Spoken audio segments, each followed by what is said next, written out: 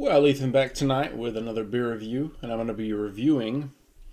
This is Bell's official Hazy IPA from Bell's Brewing Company. They're out of Kalamazoo, Michigan.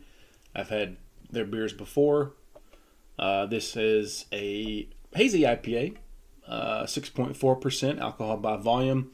Gets an 87, a very good on Beer Advocate. So 6.4, not real high. A little lower than a lot of IPAs that I've had recently, but still kind of a standard regular IPA ABV. It is a New England style IPA, hence it being the hazy. Let's go ahead and get a pour on this one. So,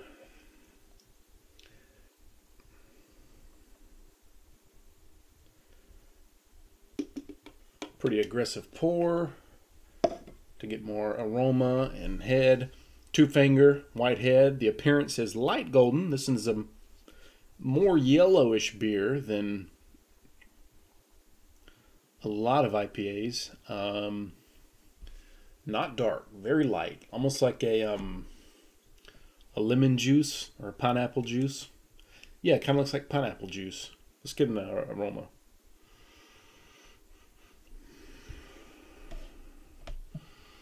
Not getting a lot on the aroma, but I did just have a Dogfish Head 90-minute Imperial IPA, so that could be why.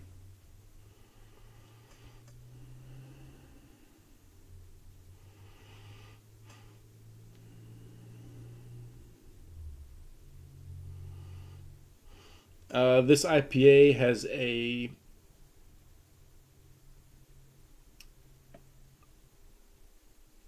combination of Mosaic, Citra, Azacca, Amarillo, and El Dorado hops, resulting in complex peach, stone fruit, and tropical notes with a dry finish and balanced bitterness. A refined beer for those who love hops and for those who prefer wheat beers. Go ahead and make it official. Okay, so an IPA for those who like wheat beers. So interesting. That tells me right there that this one's probably not going to be real hoppy. I got this at Trader Joe's. Packaged on, is that June 20th? Can't tell. Yeah, I got this at Trader Joe's. This one and a lager, one of them was 75 cents. 75 cents for a can of beer. Yeah, I can't remember if it was this one or the lager. One of them was at $1.89. One of them was 75 cents. I think I can't remember, but I had the receipt yesterday. I believe this was the one that was $1.89. The lager, which I will review later at a later date, I believe was the 75-cent one. I could have had that switched around, but one of them was 75 cents. I know for sure, which is really cheap for a single can of beer, which was really nice. I had to get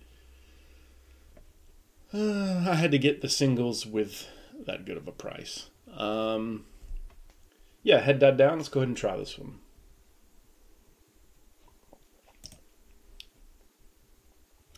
Okay, so this one's a lighter IPA. It is juicy. It is hazy. Medium to light mouthfeel. This is not real full body. This is not real heavy. Kind of on the lighter side, but really crisp and refreshing, actually. So, really good IPA. I've only ever liked the stuff that I've gotten from Bell's. Everything that they've put out is really good that I've had. I mean, there might be some that I'm missing that aren't that good, but this one's really good. Kind of generic, kind of plain. Pretty simple, but if you want a simple, generic, plain kind of IPA, hazy IPA, this is one you would want. I like it. I've said before on my channel that I'm not a huge IPA guy. Not huge. I'm becoming more of an IPA person, though, as I get older. But still probably not my favorite style. It just depends. It depends what mood I'm in. But I'm really liking this one. I like IPAs a lot more now than I used to. Still, my favorite styles of beer are probably lighter beers like Pabst Blue Ribbon, and then real dark like Founders KBS, for example. I kind of go one extreme or the other. Kind of weird. Either really light or really dark and heavy. But again, I do like IPAs. I'm liking them more and more the more I try them. But especially in summertime, they're really good. It's getting a little cooler now, so maybe stouts are more of the thing that beer drinkers would be trying now. But I don't see why you couldn't drink an IPA year-round. I mean, it doesn't really matter to me. I can drink Bud Light in January. I can drink Imperial Stouts in July. It doesn't really matter to me. But, yeah, this one is pretty good. Not as good as the 90-minute. It's just not as much going on. It would be kind of an unfair comparison.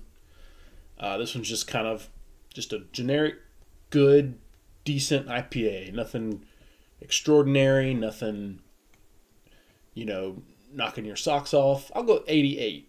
B+. That's a fair score for this. It's a pretty good IPA. I'll definitely enjoy sipping this tonight. Got the Browns-Bengals game. Joe Burrow and company taking on Nick Chubb, Georgia alumni, tonight on ESPN. So I'll probably watch that while sipping this. Yeah, 88 out of 100 for the official Hazy IPA from Bell's, ding, ding, ding, Bell's Brewing Company. Cheers, and thank you for watching.